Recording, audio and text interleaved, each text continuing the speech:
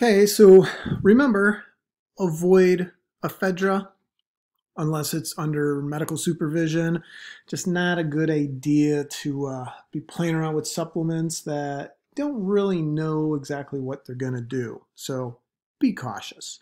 But huge opportunity. Those of you heading towards pharmaceutical careers or medical careers, plants hold huge promise for healthcare.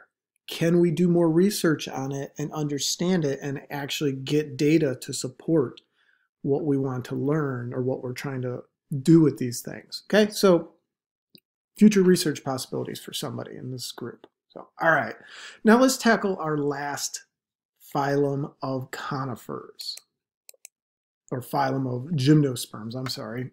So the last phylum I want to talk about here is the Ginkgophyta. Now, when we look evolutionarily, ginkgos are the youngest. So this group evolves around 200 million years ago.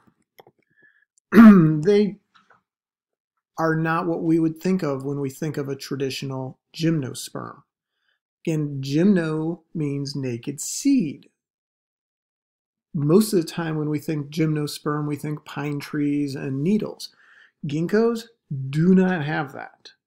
When we look at them, they are deciduous.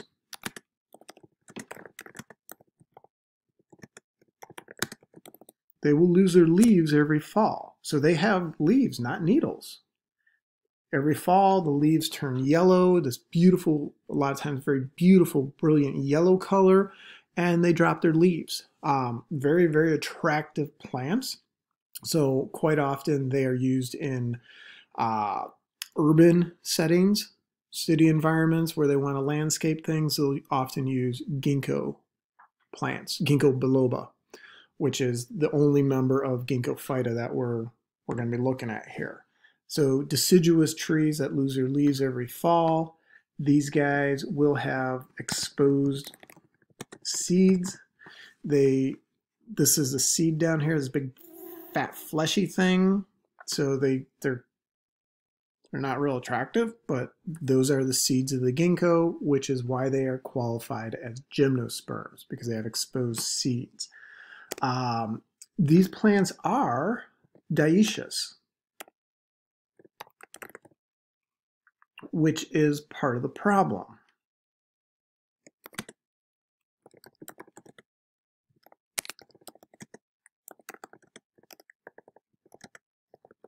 The female plants smell like rotten butter.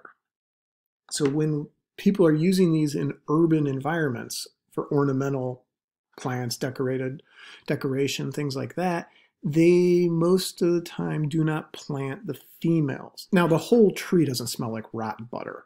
It's when they produce the seeds stink. They're not real pleasant smelling. So imagine walking down the sidewalk in a larger city and it's smelling like rotting butter every summer because all these seeds falling off the ginkgo biloba tree stink. So that has led to some problems.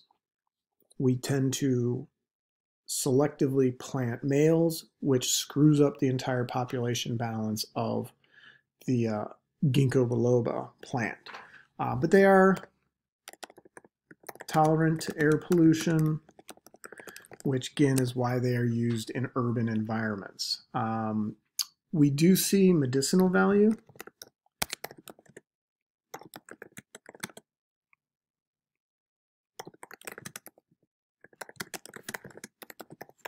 Research is being done. Do we use the leaves, seeds, bark, root systems, etc., to try to get a better feel for all the different medicinal values that can be obtained from ginkgo biloba. That is not their ecological niche, though. Ecological niche, producer, base of the food chain. Human-derived value, medicine, and ornamental value in urban environments. So when they go to reproduce, just here's a general picture. One plant, the male plant, produces the male flowers. Pollination occurs, transferring the pollen over to the female flowers. Fertilization occurs. and then the seeds that get produced are on these little stems, and this is what they look like, these little naked seeds. And again, the seeds smell like rotten butter. So most people don't want a female ginkgo biloba in their yard because of the smell from this plant. So this gives us the big picture of the Gymnosperms, earliest evolutionary group of seed-producing plants. They've done well. They've had great diversity, but we can see the diversity is declining, and a big part of that is just simply competition against the angiosperms.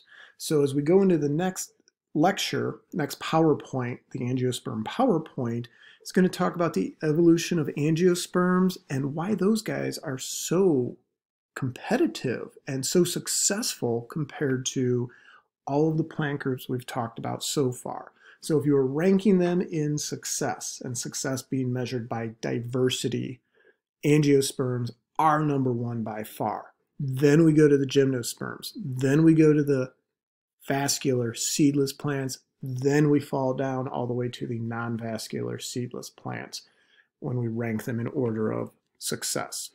All right, so this wraps up gymnosperms. Go to the other PowerPoint to tackle seed plants and the angiosperms.